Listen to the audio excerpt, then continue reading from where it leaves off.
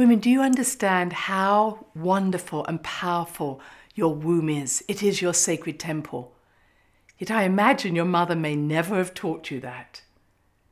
Imagine how wonderful it is that you could take a few cells and make them into a beautiful baby.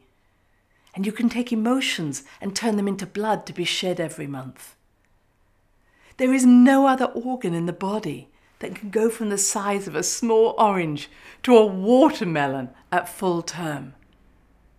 But for too long, the womb has only been seen as needed if you were going to get pregnant. And yet all through the month it changes, just like the phases of the moon. We need to understand that we're giving birth not only to babies every month, but ideas and dreams. And to protect this wonderful transformative energy, it's good to have some guardians who will make sure that your energy, your honeypot of activity, is never abused or misused.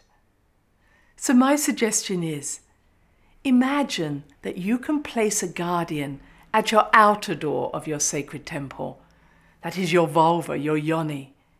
And this guardian can be animal or spirit or human. But that you give them permission to only let people enter your sacred space who honor and respect you. Otherwise, they say no. Women, your womb is your sacred temple. Teaching this to your children, your daughters and grandchildren will create a very different world. Are you intrigued to know more?